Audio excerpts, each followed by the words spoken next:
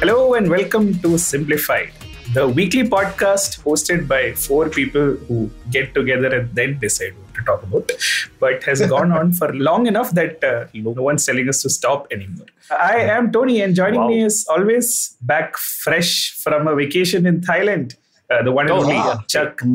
Hey, what's up? What's up? Yeah. He's frozen on screen, but cool on the inside and hot on the outside. Say hi, Naren. Wow. Hello. Yeah. Am I still frozen on the screen? Okay. No. It's okay. So just far, frozen in time. We Just shall frozen not in jinx time. it. For our listeners, Naren is now using his third device to get into this recording. That's how much hard work we do to bring you Simplified. And also, having woken up at 6:30 a.m. in a very cold Canada. Say hi, Srikeit. Yeah. Hi, what's up? I'm frozen in on the screen, and Srikeit is frozen in real time. So that's true. Yeah, I mean, it is. So this is a simplified Half-pints episode. So we are all wearing shorts. Oh, sorry, it's Half-pints, is it? Okay, Half-pints episode. So Horrible, Tony. Horrible. I am sorry, But very good. But very good all at once. So yes, we once in a while when we don't have a topic or why are we taking the blame? When the world runs out of topics for us to simplify. We are ready to simplify. If the world is not delivering, means what to do. I know. So we decided to take four smaller pieces of... this is like, there's that one Friends episode, right? Where Joey can't remember if he's dated a girl or not. So like, I think someone, that Rachel or someone says that. So basically you've dated all the women in New York City and now you're going over again. Yeah. And that was definitely Half-pints. Anyway, we will move on. So we have a few interesting facts to share with you. We have done a couple of Half-pints episodes before. Basically, we bring one fact or piece of news or just some random piece of trivia that nobody could be bothered to fact check. And we bring it up for discussion over here. And I will start since this is my idea. I came across the article on the NYT, which I thought was utterly fascinating. The article is called "In China, Marriage Rates Are Down and Bride Prices Are Up."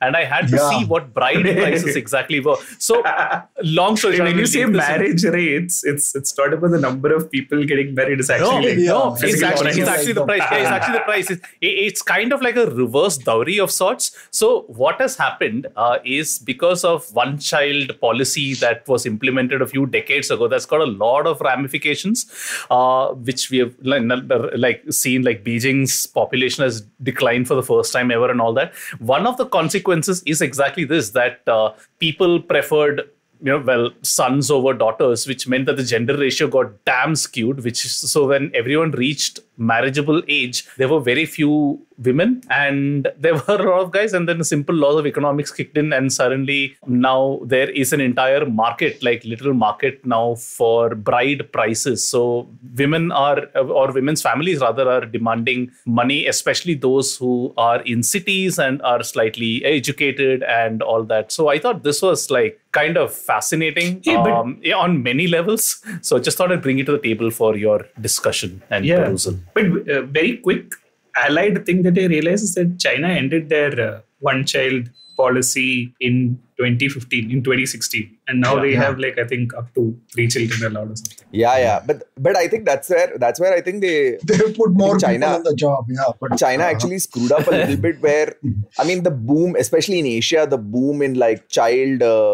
People had a lot more children, especially as we see with India right now reaping the demographic dividend. Is during the 80s and the 90s is where people had 2, 3, 4 more kids also. That was the norm. And now, as we are seeing in the 21st century, across all the industrialized or even developing nations, the birth rates are now falling. Right. So the thing is where in China, when they had the opportunity to actually grow their population, they had the one-child policy. And now actually people don't even want to have kids. So actually people are having fewer kids and stuff like that. So it's become a huge problem by itself. So I have one anecdote to share, or one story to share. Okay. So Sheila and I went to China several years ago, maybe 8, 9 years ago. And we hired an interpreter/guide to go around. And this was a young boy, very early 20s. And sort of, really, very polite, very, very nice guy and everything. And we grew very fond of him. So, so he was a very nice guy. And then when, after a day or two, whatever city that was, when our ways were to part, he came most sincerely to Sheila and me. And he practically, with folded hands, requested us to find an Indian bride for him, like Sheila. So he's telling me. So, so I told him, like, dude, what happens? So he says, no, I can never find anyone like Sheila in China. So you have to do this for me. By which did he mean women? Women like, yeah. So whatever. Or women like Sheila, or like women in general? Women in general. I think he meant women in general. Now, Sheila was awfully chuffed, but I think he meant. So let's leave it at that. Let's leave it at women like Sheila then. But this guy, he followed up with me for more than a year. So more than a year, this guy would keep texting and saying hi. And so that's my... There is some Sheila ki Javani based joke somewhere. Doesn't your wife have a twin sister? She does. Unfortunately, she's also happily married. Yeah, she's also married, unfortunately. And that guy is like out, by a couple of decades. So he timed his birth wrong. So interestingly, on population decline, right? We speak of India overtaking China, etc. But several states in India actually have a declining population, like Kerala being the prime example. Where it has like alarmingly declining sort of population. That's the trend, right? Like the higher literacy rates are inversely proportional to population growth, right? So, that's always been the case. And like, obviously, which is where, and looking at countries like Canada in that context is where they've like kind of gone ahead of the game in some way and said that, okay, screw it. We're not even going to bother trying to improve our birth rates. So let's just go with immigration as the sole source of population growth. So, that's why they're just importing people. Yeah, I like this. I like seeing these unintended consequences or policies, or rather unintended consequences of policies in China's case. Like I was looking at, this was an interesting, like for me, I didn't really want to discuss this particular thing that I said, but to me it was like, oh wow, because of a bad policy a few decades back, look at what's happening right now. So I searched if there are any other consequences of China's one-child policy, and Britannica.com delivered so there are three like very specific things that they said. One is because of the preference for male children at home, a lot of Chinese girls got adopted by families in the US and other countries. Again, kind of interesting.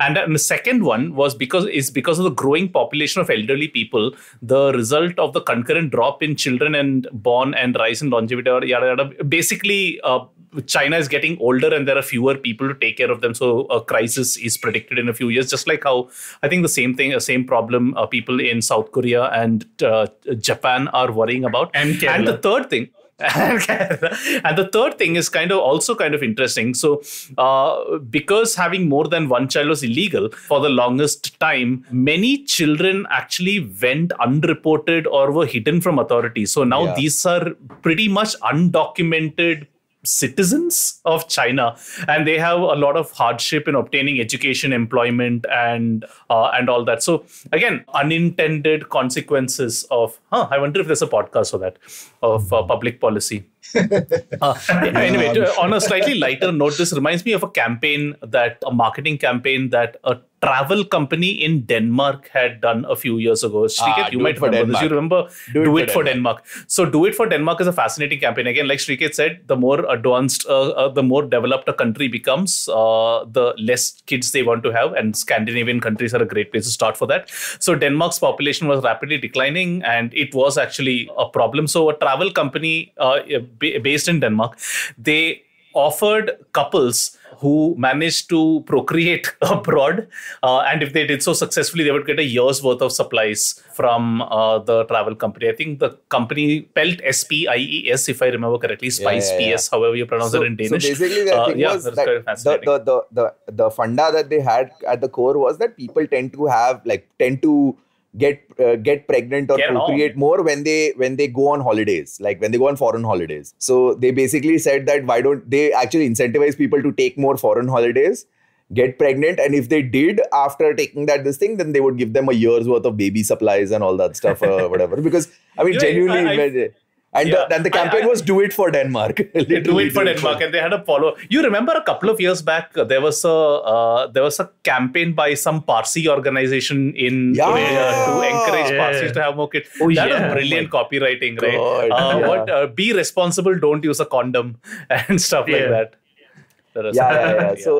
So there's a lot of that kind of stuff. I mean, especially with in a lot of these places, like even for that matter, even Japan, and Japan is also going through a similar kind of this thing where people don't want to have kids, and like the governments are now incentivizing majorly. Like in some ways, I think even in the Middle Eastern states and a lot of the Gulf states, like if you do end up having a kid, even I remember this was also the case in Malaysia. So for example, in Malaysia, if you were to have a child, as many children as you want to have, like there is no cap, as many children as you want to have, the government completely pays. So especially for the locals, you don't have to pay for hospital visits. You don't have to pay for gynecologist visits.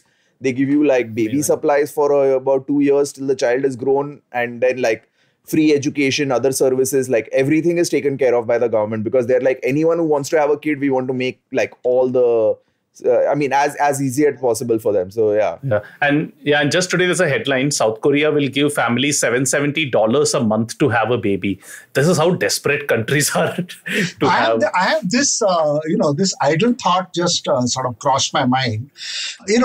The biological urge to procreate, right, to have children of your own is really strong, because that's how we progress as a species. So it exists at a very, very basic level, very sort of, primal, it's inside every cell. It's a basic instinct. It's a basic instinct, And I've seen this like completely anecdotally in several people that I know, several couples that I know. They decided first not to have children, and then later in life, they couldn't resist the urge, and then they ended up adopting or whatever. So what I wonder is, how can large populations like South Korea or something lose that urge or lose that biological impulse all of a sudden, like just in a matter of a generation? It must be because of economic, sociological and economic reasons. So in Japan, apparently it's because living quarters are really expensive. And the way society is organized,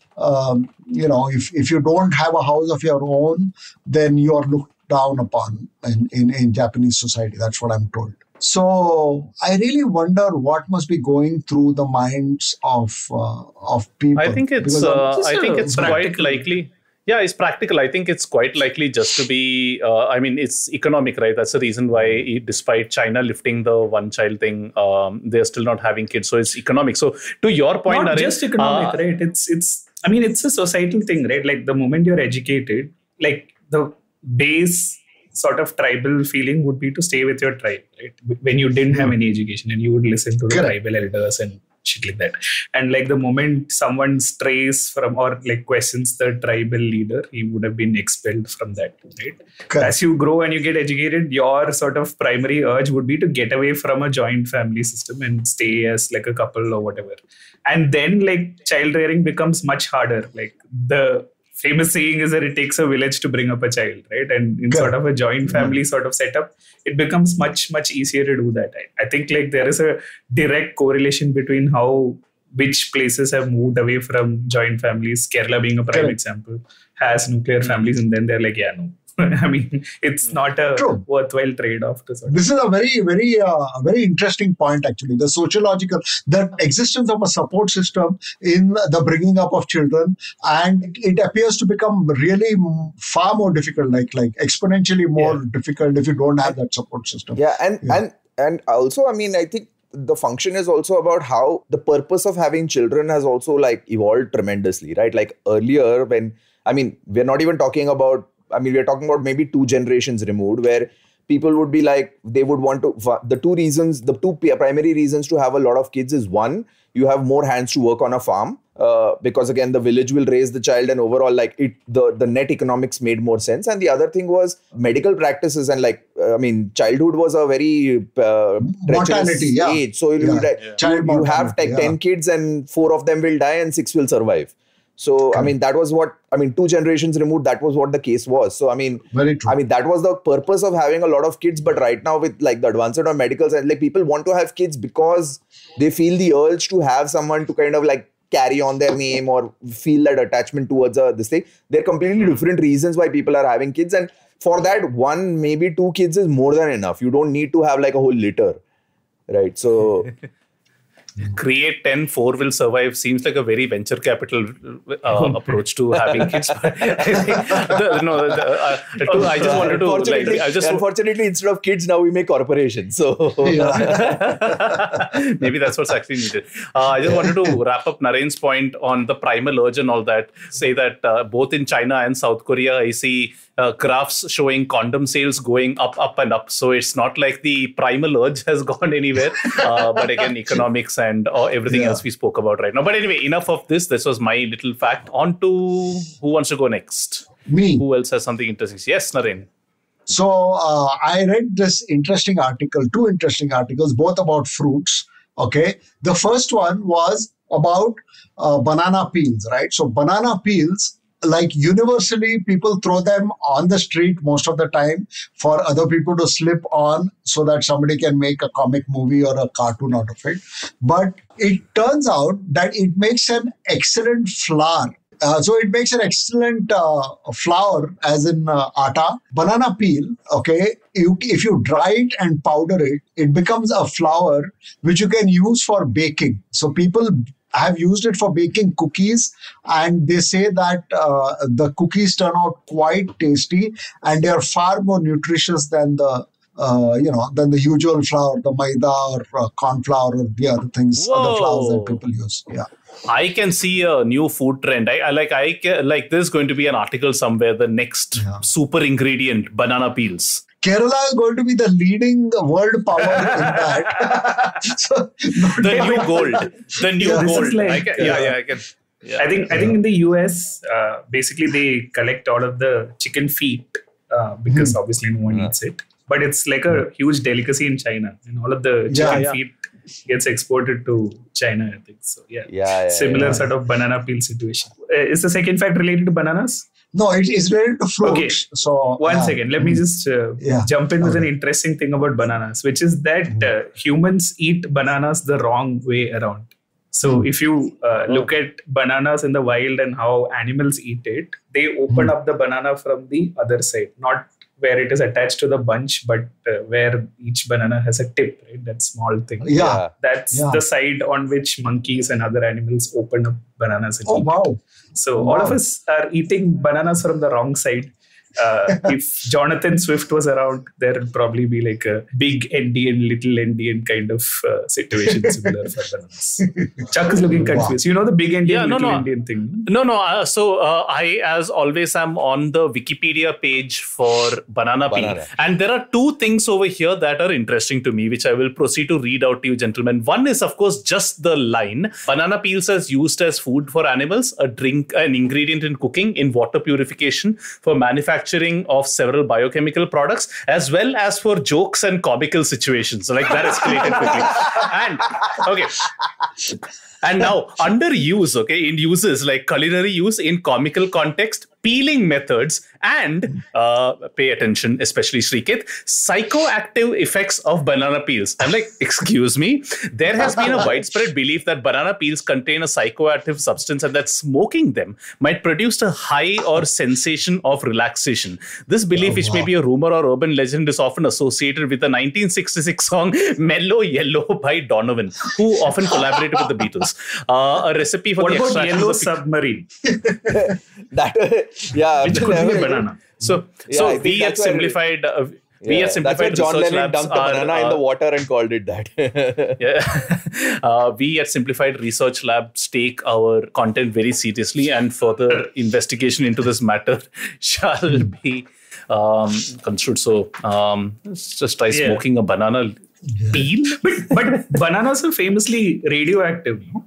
because of the potassium. Potassium? Yeah. Bananas are radioactive. They're very rich in potassium. Yeah, they're very rich in potassium. And so it makes a very good fertilizer because potassium is a pretty key ingredient in any soil. And it's always lacking. Yeah. And, so a lorry full of bananas is radioactive enough to trigger a false alarm on a radiation detector looking for smuggled nuclear weapons. Wow. So this is why you see frequent, police gatherings at Kerala border. You see that, and I see Naren just itching to say that radioactive story, but we will pause because you've said it thrice on Simplified and once on Seen and Unseen already. So Naren, pause. We are giving you like a 50 episode embargo on like repeating each story for those of you who don't know what we're talking about. That whole shipment would also be pretty apathetic because it will be very K. Okay. There are 23 uses for banana peels, by the way. There are 23 uses for banana peels, but never mind. That's on healthline.com for anyone who's interested. Naren, your second. This was like some 20 mark assignment in B school or something. They started listing uses. I'm sure we can come up with more. But yeah, Naren, second fruit fact. Yeah, so fruits with very large seeds, such as mango and avocados. So the reason these evolved with very large seeds is that they were designed for being propagated by large animals. So, you would have to have an animal with an anus that big for it to pass through. So in the case of India, where mangoes are native to, it was the elephants. And in the strange fact is, in America, where avocados grew, there is no animal with an anus large enough to allow the seed to pass through. Oh, so they relied on like golf club players to sort of put it on a team. Yeah, so from a very early time, it must have been the people, the locals who would have, so there must have been some animals which are overlapping. Are you saying Americans are full of assholes, large? Yeah, that's exactly. No, I was thinking of another parallel, right? So there are fruits with large seeds that cannot propagate unless there are large enough anuses. There are also ideas in this world that cannot propagate if there aren't large enough anuses. So I would like to. And for all of those, so we've been asking for a profundity. Here it is. Why do we need WhatsApp forwards when there is nothing? Brilliant. Excellent. Okay, we will just keep this in mind next time. It's just about mango season starting here in India. So just remember this delicious fact next time you dig into an Alfonso. Excellent. I think we need a break to recover from that fact. So profundity. Yeah. I will just seed break in here. So enjoy this ad or plug for another show, but be back to ours in about 30 seconds. And we are back with more half-pints from the half-pints that are simplified. That made no sense, but again, what part of the show does? Srikeit, you want to go? We are one pint down, so.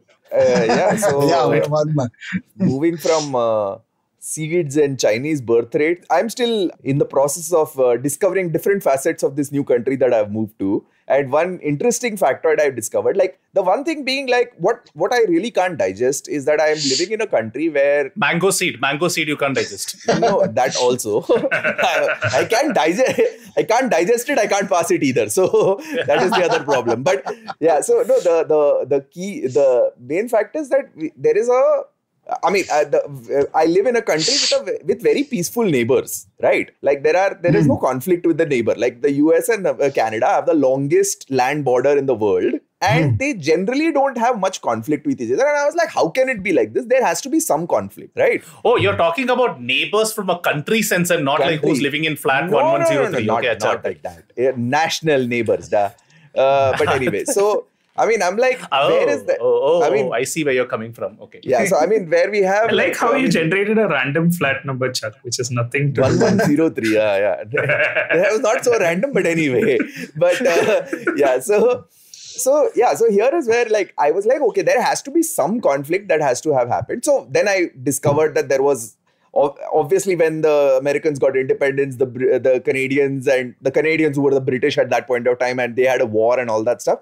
But even now, and that's the funny thing, that Canada and US still continue to have one territorial dispute. All right. And it is the most hilarious territorial dispute that exists. All right. It is this one island called the Machias Seal Island. All right. It is a small rocky island. All right. That is like, it is basically like only like say about 10 meters or like it is basically like some 50 meters in size and all that stuff as far as area is concerned. It's completely rocky. It's barren. It has nothing on it. All right. Was it just like pooped out by an elephant? This whole island. Potentially. A bunch of mangoes were around here and now just an island.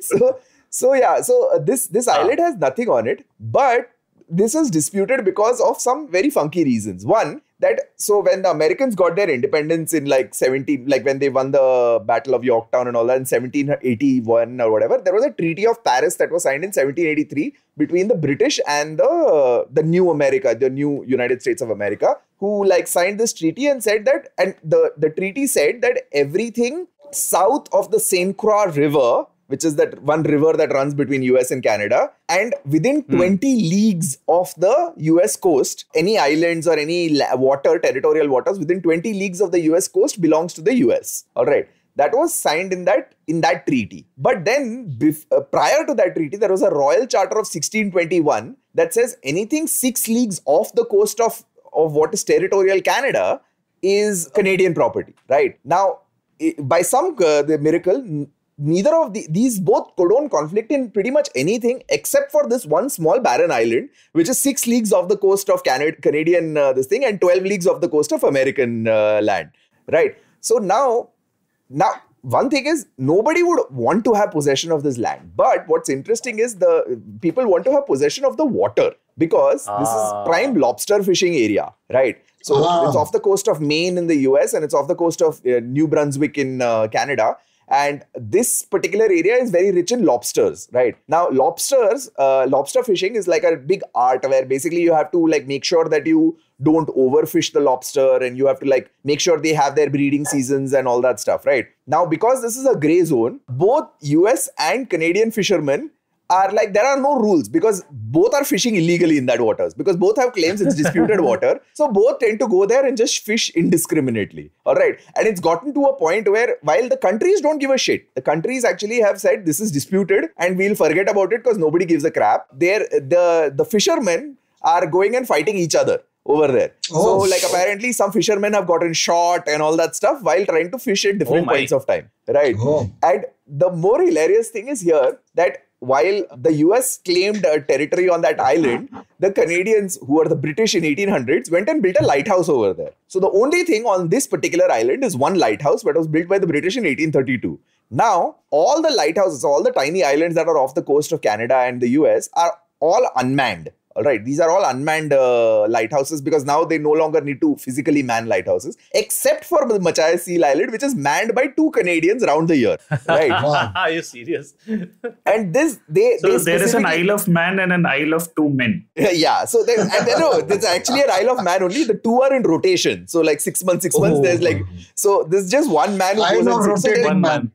Yeah, so there's actually a documentary which covers the life of this one man who just sits on this island doing nothing. He has no jobs. That is crazy. That's amazing. He has to sit on the island and just like basically say, I am here, therefore this is Canadian. Right. How does one apply for this This job? seems like one very good place for like IT outsourcing. Someone who's on the bench can just go and sit there.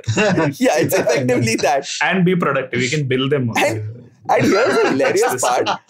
Along with the lobster overfishing that does happen in the waters, the island is a great place for puffin birds to come and flock. A lot of puffin birds come over there. Yeah, I can actually see there are tours over there. Yeah, so now basically the thing is American and Canadian tourists come and see the puffin birds over there. And the lighthouse keeper doesn't mind. So he's like, screw it, whoever wants to come. So everyone comes and does that. And like, because the Americans also, are like patriotic, there is this one dude called Barna Norton, who turns up every year on the island and plants an American flag over there and goes away. And then the lighthouse keeper goes and takes out the American flag and goes away. So basically, that's the ritual. So there is no, like the governments don't care about who owns the island. Everyone goes whenever the hell they want to.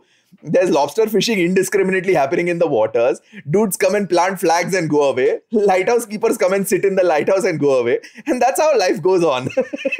There is some absolutely... So basically... Go on. No. So basically, it's two countries just puffing their chest and like... Oh! Pretty much. There are some and like, it's a lobster fight. The only thing that can be... even more benign is a bolster fight. Bolster. But sir, go on. What I was saying was, you should go and see the Google reviews of this island, which, by the way, the only thing that is reviewable on that island is Srikeit, the lighthouse. The lighthouse. So there are two in my 2 minutes of perusing through, there are two memes that are going through over here. One is people randomly claiming like this is part of other countries. Like, oh, this is like, what a stunning island. I can't believe that this is the only land left in Czechoslovakia. May Czechoslovakia return to its former glory. So this one meme is there happening. I see this for a few other countries as well. And the second meme is both Americans and Canadians very, very obviously getting overly patriotic and like they claim that this is theirs, but this is how. So it's good fun and good banter. This reminds me of that. I'm sure you guys know this. The Hans Island, the small island that was a fight between, quote unquote, fight between Denmark and Canada. So where you get chewing Denmark tobacco, is it? Where you get chewing tobacco, which is... I don't know about chewing tobacco, but it's actually very much like this island only, the way Srikeit described it. It's random, it's in the middle, nobody wants that place. And it's actually, so you might wonder where there is a border between Denmark and Canada, and that is off Greenland, which is territory, I suppose, of... Denmark, it's the territory of Greenland. So there's a small island called Hans Island, which is between Greenland and Canada. And for the longest time, there was a friendly dispute where the Danish would come, they would remove the Canadian flag and put and keep whiskey, and then the Canadians would do the same. And this went on for a while until the governments played spoilsport in 2022 and decided to actually have a resolution, and now half the island belongs to Canada and half the island belongs to Denmark. So that's the Hans Island in the Arctic. That goes nicely with this. I'm sure there are many other random little islands. And I'm like this. I mean that's what, right? When you look at it, like it's such a Canadian amicable way of like resolving a border dispute or living with a border dispute. And like I'm looking at like, I mean, imagine if we did similar things with Kashmir at some point of time. But now, Tony's fact. Let's Tony's fact. No, one second. But Srikeit, you mentioned the Paris Treaty. And in true accordance to Godwin's law, I remembered an amazing fact, which is that when the World War I happened in 1918, when Germany was supposed to surrender, the German officers actually sort of signed the surrender in one coach of the Orient Express. Treaty of Versailles. Yeah, the Treaty of Versailles, right? And then basically, but the funny thing is it happened in the Orient Express. So during World War II, when France finally had to surrender, Hitler brought that coach and put them in that particular coach and made them sign their surrender. He dragged it out back to that. So it had gone to a museum. So he dragged it out back to that original spot, got those guys to get back into that coach and then got it to sign inside. And sign it. And then like 4 years later, few years later, when he realized he was losing the war, the first thing he did before anything else was blow up this compartment so that they wouldn't force him to sign the surrender there.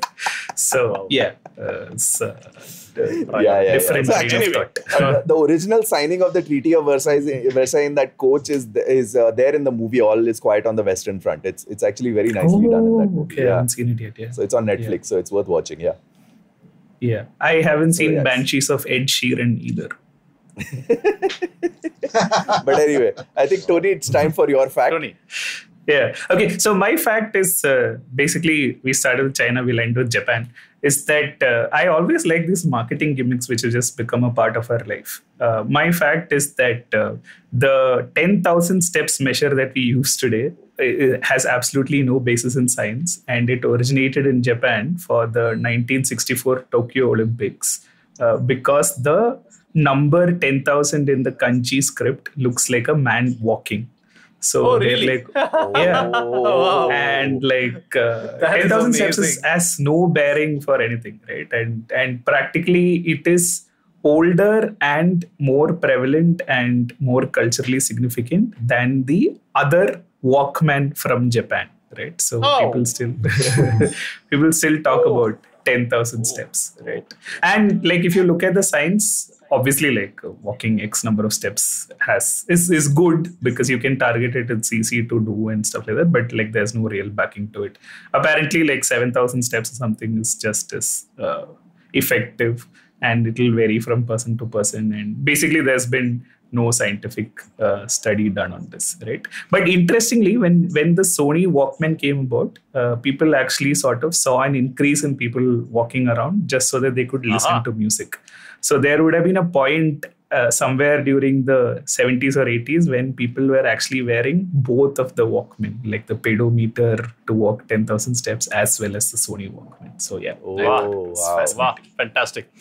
It makes me think like what are the other like rituals or other beliefs that are actually just either marketing gimmicks or something, like the whole brushing twice a day or just brushing at all. Wasn't that something that Colgate or somebody came up with about a century and a half back? So I don't know. So similarly, you don't need to brush it. Yeah, something there is something like that. It's all just fake it's news. not exactly a ritual, but the other one which is entirely based on superstition is the fact that, so I got this when I've worked on Savlon for a little bit, like the formulation of Dettol, like the antiseptic Dettol, is actually the formulation is like an old formulation that was developed during the World Wars. All right. And back then they didn't know better. So that's why they used to add. So the burning sensation and the antiseptic smell comes from turpentine, which is part of the Dettol formulation, which later on they discovered was not required, and they got a better formulation, which is Savlon, which does not need to burn. But the thing is, because the burning sensation and the smell became so closely associated with like the healing of like, or the killing of bacteria and the antiseptic properties of Savlon and you of feel Dettol, like some shit is happening. You feel like something's happening. So now, in fact, that smell and the burning sensation is added specifically so that the people feel it's there. It's not required. This is a simplified episode by itself. And needless things added just to give that illusion. Like electric cars right now, they are so silent, but people want that feeling that there is actually something happening. So there are actually sound added. The sound added, electric the cars, and all that stuff is required. Yeah. So absolutely. So I mean, this is all like, and again, like similarly, there's also when you're talking about cars, there is the sound of the car door closing is actually engineered. Because it's supposed to like create a certain amount of this thing. It needs to close in a certain way to communicate what the car is like and how the car is supposed to be and all that stuff. Like, for example, if you've got a big truck, like a huge, like a semi truck and all that stuff, and if the door closes very quietly, then you don't feel like your truck is robust enough. So actually they have to make the truck sound like, so when they close the door, it needs to have a thump to it. So there's a lot of these semiotics that are actually added when they're not required, because like people need to feel a certain way about certain products. So yeah. This is quite fascinating. So dear listener, yeah, but please, I mean, it is actually design principle, right? Which is that feedback is more important than actually something happening in the back. So I think we've all installed several CDs back in the late 90s, early 2000s, when the progress bar would just keep going. At 99% it would stop for 30 minutes. I'm like, what is happening? So like some of these things are just added just to give you a feeling that something's happening. The biggest placebo of the digital era, I'd say, is antiviruses. Like most of them do nothing. Like Norton has created a whole industry out of it, and then you really Norton's basically just randomly planting flags on islands and uselessly taking space or passing seeds through their anuses. Oh man! I had connected to the Japan 10,000 steps story. I had a rather tragic anecdote. So, So this happened in a factory close to mine. So I know the guy, and he was how shall I say, a little overweight, right? So his wife got him a Fitbit, and she told him that you have to walk 10,000 steps because it says so on the internet. And this guy, for him, it was complete agony, right? So, and she had it connected obviously the Fitbit was connected via Bluetooth to his phone and shared with his wife. So she knew exactly how many steps this guy had walked. So eventually what this guy did was he hired a full-time appointee whose only job was to wear the watch, wear the Fitbit thing and walk up and down in the factory.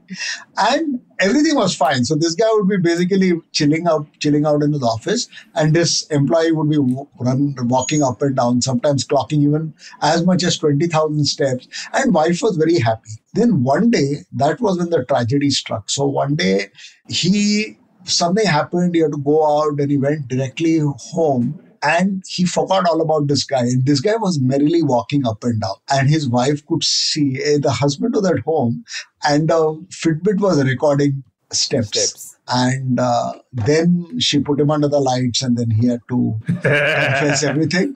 But it was so sad. Yeah. And it was all because of this Japanese 10,000 steps thing. So, yeah, that's how bad it is. Can I add a quick one before we close this episode in 2 minutes? Is that actually pre-MBA, a lot of us did jobs which we did because it was default, right? Like you did some random branch in engineering, but then you ended up doing some software somewhere. And usually a lot of people were on the bench, right? So this happened to my friend. He created the scenario wherein he realized that he has absolutely no work, but he has to go every day and punch in and punch out, right? The entry needs to be made. So he realizes his ID card has two parts. One is the ID card itself, and behind that there is a sensor thing, right? So he basically plucked out that part and inserted it into his friend's ID card. He's like, I'll stay home, you do this thing. And it all worked well till one day this guy was getting in, and then the HR was right behind him. And then he saw that it beeped twice. And he's like, hey, what is that? And then this guy went back and checked the logs and figured out that this whole scam was going on. But thankfully, my friend made it through CAT that same year. So easy exit. Fantastic. Amazing. Felines to the rescue. Yes. This is amazing. I like these half-pint episodes. See, we all learned something new today despite having hardly anything to start with. It's like... Also a tagline for Simplified. So Naren, two standard drinks, pretty standard. Two standard drinks. Yes, that's right. Yeah. Stay safe, stay pinted, and stay simplified, folks. And see you next week.